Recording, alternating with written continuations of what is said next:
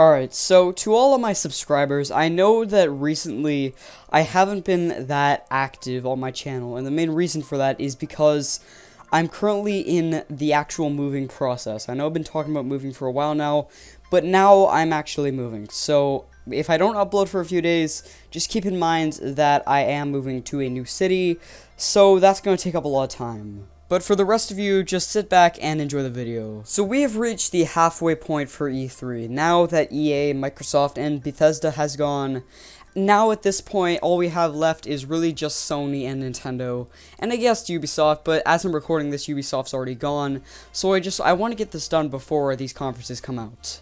But as I said in the beginning, I was moving, so I couldn't live stream the events. However, on my Twitter, I did talk about the events live, so if you want to see that, then feel free to just go check out my Twitter. However, today I'm going to be doing something a bit different. So what I'm going to be doing today is I'm going to be looking at the 3 conferences that have already happened, not counting Ubisoft and all the Square Enix. Just going to be talking about EA, Microsoft, and Bethesda, and I want to talk about my personal thoughts on them. Now, I will make a video talking about E3 and just giving it a general grade at the end and see who won once E3 has officially come and gone. However, I feel like this is something that I want to talk about because a lot of the companies had really interesting announcements. But without further ado, let's get into the first conference, which was EA. Alright, so I'm gonna be honest, I was not really that into EA. I've never really been extremely into the company in general. However, I did want to see what EA would announce, and being honest, what they showed off was meh. So some of the more smaller games that EA announced, like Unravel 2 and Sea of Solitude, look actually pretty good. I think that Sea of Solitude looks like a game that I might try. It really just depends on what platforms it's coming out and I guess its price tag. But I really feel like Unravel 2 really caught me off guard, and that's a game that I really want to try. I haven't tried the first Unravel, but I feel like that's a game that's, now that it's, Unravel 2, you can play with 2 players now.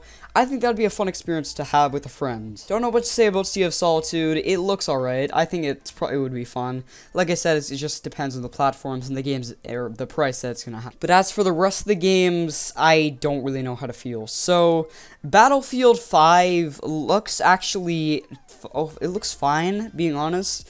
It looks, visually it looks okay. I think that the game would probably play like Battlefield 1, maybe just with some new, vehicles and weapons, but being honest, the whole World War II style isn't as incredibly appealing as I first thought it would be, but probably the worst part about this entire conference was just Battle Royale mode in Battlefield 5, which makes no sense to me. Besides that, I really don't know how to feel about the EA conference. I've never been into sports games, and the only game that I would want to try, if EA actually announced it, would be something like Skate 4, because I've heard really good things about Skate 3, that's fun to play, especially with friends, because it's just, you can just go into, really high parts of maps and just jump off. I've always found that really fun, and if EA showed off Skate 4, then I would maybe pick that up. But as of right now, I don't really know if EA really hit it out of the park. I think that they didn't, and being honest, I really didn't feel that great after watching the EA conference. I'd probably give it maybe a C, if I were to rate it, but it was meh, being honest. Alright, so the next conference was Microsoft, and this was probably the show that I was looking forward to, well, not the most, but one of the most. And that was because I was expecting some big announcements, and the reason for that was because Microsoft has been saying that they are going to try and learn from their mistakes and actually make exclusives this time. And after watching the Microsoft conference live, I have to say that they did show off a lot of exclusives, mainly Halo Infinite. That looks like something that, obviously, people who haven't tried a Halo game probably aren't going to care too much about, but if you have tried a Halo and you like it, then you're probably going to be really into Halo Infinite, like myself. But being honest, Halo Infinite probably isn't going to be a massive system seller to people who already don't own an Xbox One, just because there's not really much that's probably going to appeal to them. At least that's what I think. I mean, if there was something in Halo that does appeal to them, then they probably would have already gotten an Xbox, but I don't know. Gears 5 looks good. I do think that Gears 5 is probably going to be a game that I'll find pretty interesting. I don't know what Gears game I played. I forget what it's called. All I remember is that it came packaged with my Xbox One, and I thought it was pretty good. I did have it recorded in some of my older Vizela Productions videos, so maybe if I go back and find it. I don't remember which one it was. Other smaller games look pretty good. Like, I don't remember what it's called, but there's a game that was showed off that I really liked. I know a lot of people also liked it. And it's basically like a Legend of Zelda style game with like a fox, and you probably, if you watch the entire conference, you know what game I'm talking about. I can't remember what it's called. Please just let me know in the comments. That game looked really fun. Crackdown 3 was delayed again, and I mean, that was probably one of the more negative parts of the conference, but you know what, with what also was revealed, I think that for 2019, Crackdown 3 is probably going to be almost like buried under it. It's just in my opinion. I think that all the other stuff is just going to topple all over Crackdown, because Crackdown 3 has been in production for at least, what I think, 6 years, I heard. So, yeah, I would really appreciate it if Crackdown 3 came out this year, but I guess you gotta do what you gotta do. Ori and the Will of the Wisps looks pretty good. I think that the graphics have definitely been updated compared to the first one, and I am a fan of the first Ori. I haven't finished it yet, but mainly it's just because I haven't really had the time to.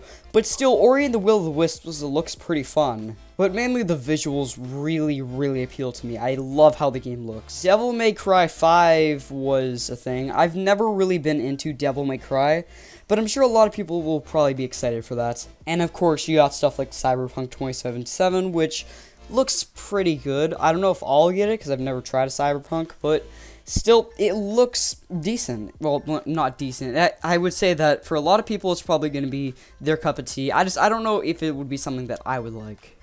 And that was really it for the Microsoft presentation that really spoke to me.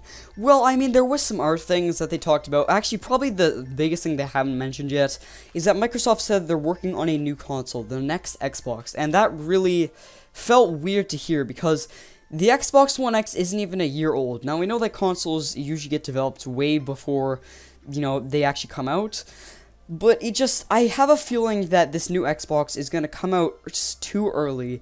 Like, early to the point that people who bought an Xbox One X are going to feel cheated. As in, like, you know, why did I get this? You know, if I just waited a bit, then I could have gotten the brand new Xbox with all these new games. But I don't really know how it's going to play out. I don't know when the new Xbox is going to come out. I would say maybe 2021. Maybe 2020 seems a bit early, considering that, you know, the Xbox One X came out literally last year. But still, the Microsoft conference was really good. It was definitely an improvement over last year's, and even last year's was pretty good. So, I would say this is one of the better conferences, at least for now. We have no idea what's going to happen in the future. Nintendo may just steal the show, or Sony, you never know. The final conference I want to talk about is Bethesda, and I don't know how to describe Bethesda. So, I know that a lot of people are probably not going to agree with me. This part is really opinionated, but I am a huge Bethesda fan. Bethesda is probably, I've said this before, they're probably my favorite publisher ever. Like, for gaming, they're my favorite, because they have experiences that they've made that I really like. And I know a lot of people can agree with me on that.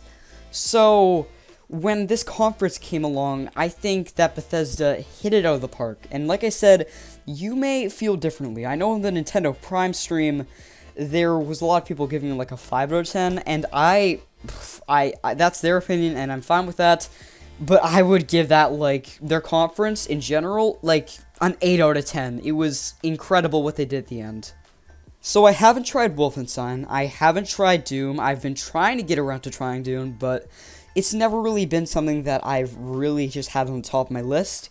However, I am interested in Fallout 76. This was the game that Bethesda revealed a few weeks ago, and I'm hyped for it. And I've never really tried a Fallout game, but Fallout 76 looks like a game that's gonna really capture my attention. As in, like, when that game comes out in November 14th, I'm pretty sure it is, I'm gonna probably be buying the collector's edition. I'm so excited for that. So, I know a lot of people feel, about Fallout 76 being online, especially Arlo Plays on Twitter, if you don't know. he basically he wasn't too thrilled about Fallout 76 being online, but still, you know what? Whatever. I'm fine with other people's opinions, and if you don't like the game, even though that there is kind of solo mode, that's fine because Fallout 4 and other Fallout games exist. However, I really like the fact that it's online, but I also like the fact that you can play it single player kind of ish.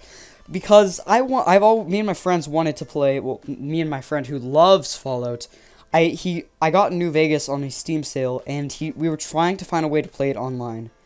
And we've been looking for that game that's like Fallout that's online, and now that 76 is online, I think we're going to be playing that a lot. Then came Starfield, and Starfield looks pretty fun, but I like the idea of like an RPG in space made by the same people who made Skyrim and Fallout 4, but they didn't really reveal much, so we can't really grade it now. Starfield could be the next big thing, but I have no idea. And then, of course, came Elder Scrolls 6, and that was really when the conference just cut off, because that was the moment where everyone just been asking for Elder Scrolls 6 for a long time, and I know I've been part of that. And if you know something, Elder Scrolls 5 Skyrim is probably my favorite RPG I've played, like, in my life. So, when Elder Scrolls 6 was announced, I got a little bit hyped, like, just a little bit.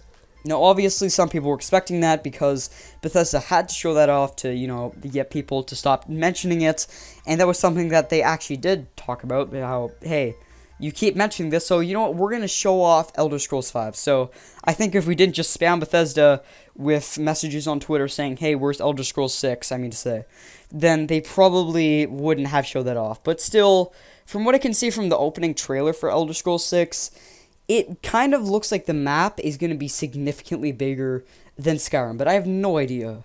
And there was other stuff also in the Bethesda conference. I really liked Skyrim Very Special Edition. I think that was a great video. But being honest, I think that Bethesda really nailed it out of the park at the end. At the beginning, it was a bit rough with, you know, Rage 2 having that really corny intro. But still, you know what? Bethesda, I think they did a good job this year. Significantly better than last year. I know a lot of people can probably agree with that. But anyways, those are just my thoughts, and if you have your own thoughts on E3, then please let me know in the comments. And also, I will be doing a full recap once E3 officially ends. And if you want to check out my social medias, I'll have them linked in the description, and see you.